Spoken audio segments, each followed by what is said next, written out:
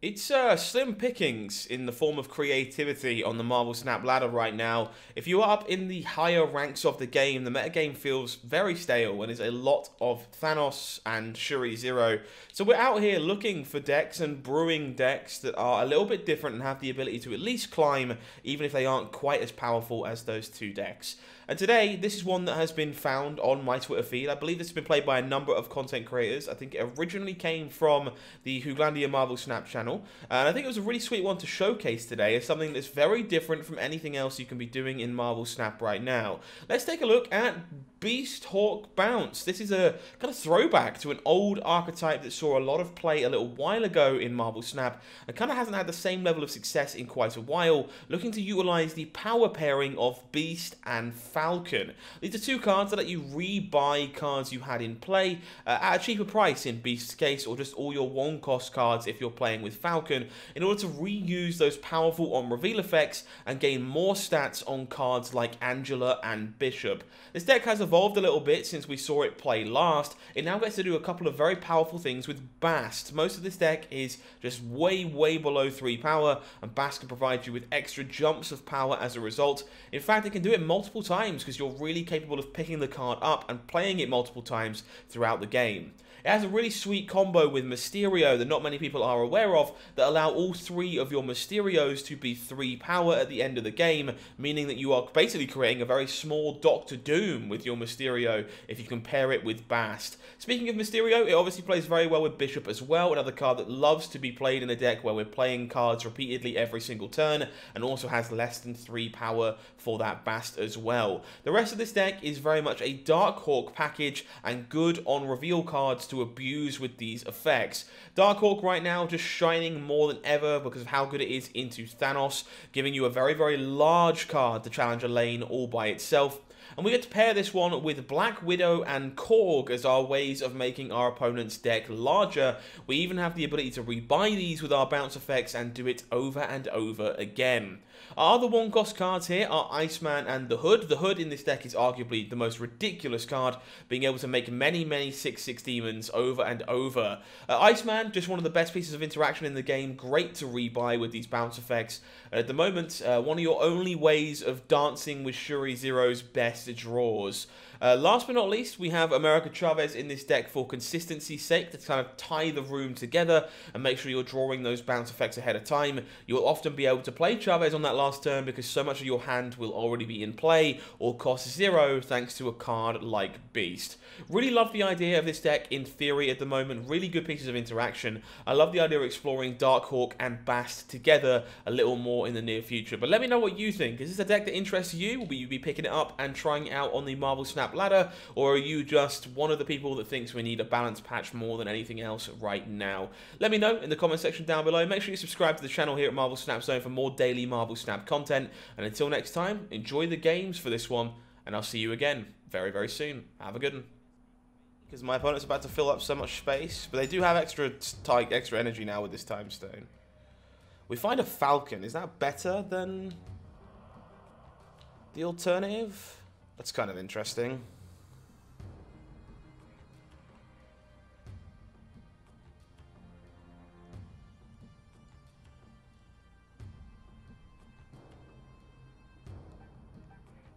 I think I haven't got enough hand space to do it all. But we can try, I suppose.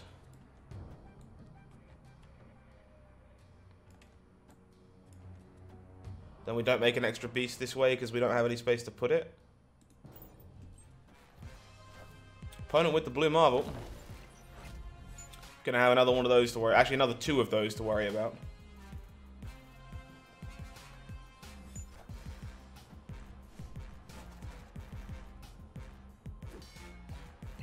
And we just redistribute the wealth here, right?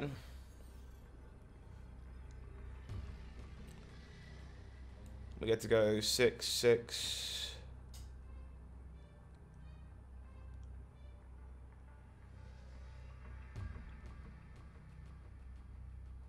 No Darkhawk here, kind of blows.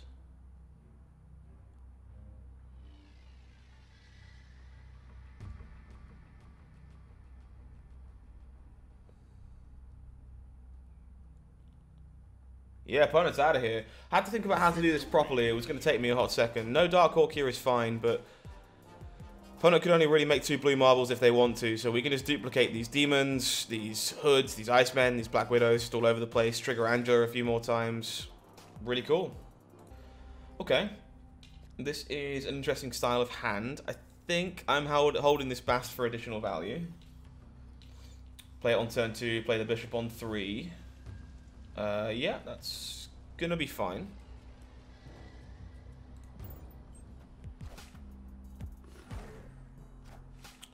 But with the Psylocke, okay, something a little bit different on the other side. Maybe some negative. Negative would be cool. I think we need to fill this raft, unfortunately. Wong, okay. Opponent going to work on all the lovely, lovely on reveals. Okay. This is a good draw. So if we just go like this. Fill the raft, give our opponents a Widow's Bite. We gain a leader. Well, isn't that interesting?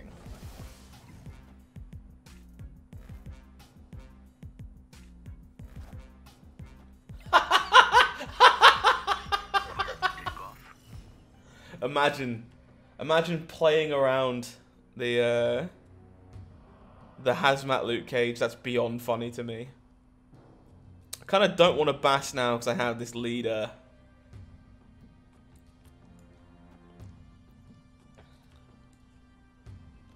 So I think it just looks like this. Widow's Bite Iron Man for my opponent, sure.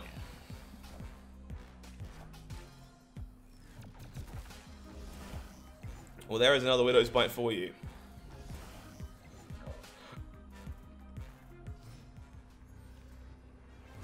We draw our Chavez. And I think this is just leader Chavez Bast.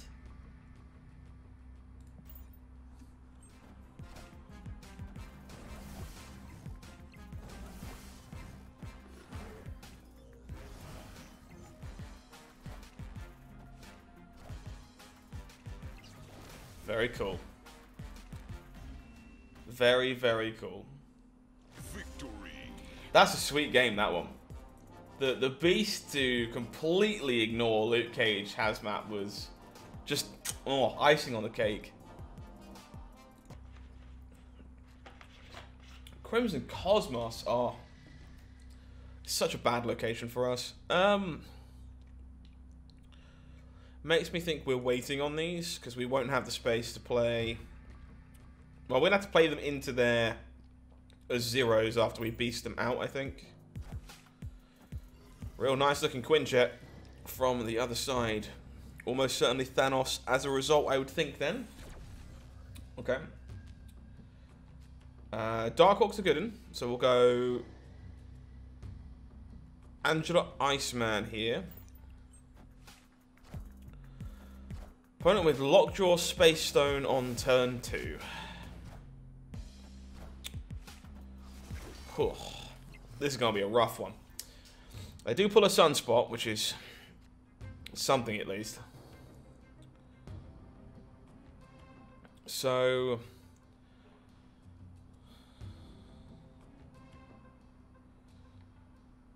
I guess I would rather have multiple demons and give up Crimson Cosmos, just because I'm not going to win Crimson Cosmos very often anyway.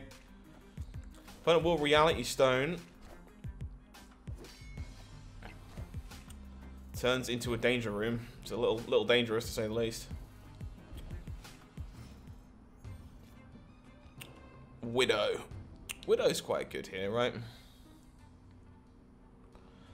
First of all, we're going to have to win some danger room rolls to have a shot at this, but it's kind of what we signed up for, right?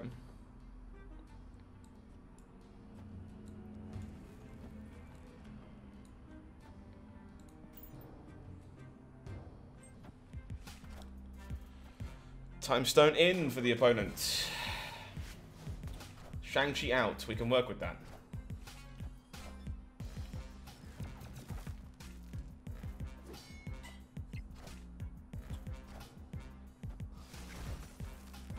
So we have got a decent bit of reach to work with here. So this is definitely a Chavez game, no doubt.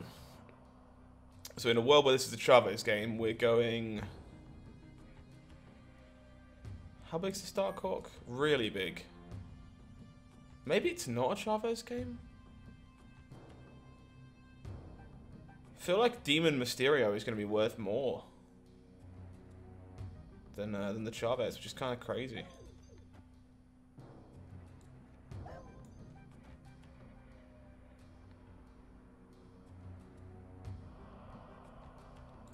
We ride. Opponent sends the Widow's Bite in. Daredevil on the way back out. Yeah, the Spider-Man doesn't matter. That's okay. We weren't playing over there, I promise. Oh. Well, we weren't playing over there. And I think my opponent's arrow may have just won us the Crimson Cosmos, which is beyond hilarious.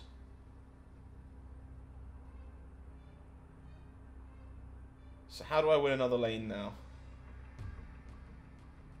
Like, this is such a gamble. I feel like we're supposed to do this.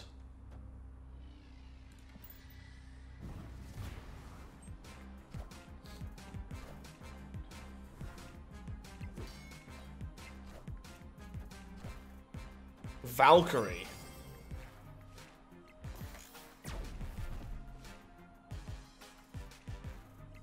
Jeez, that was close. Victory. Whew. That's a sweet ass game.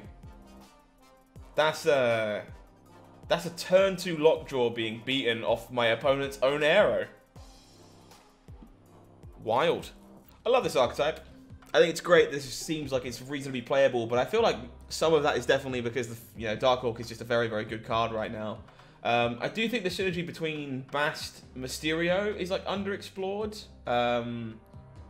I want to play that in some more shells in the future, alongside Bishop, of course, for the value there.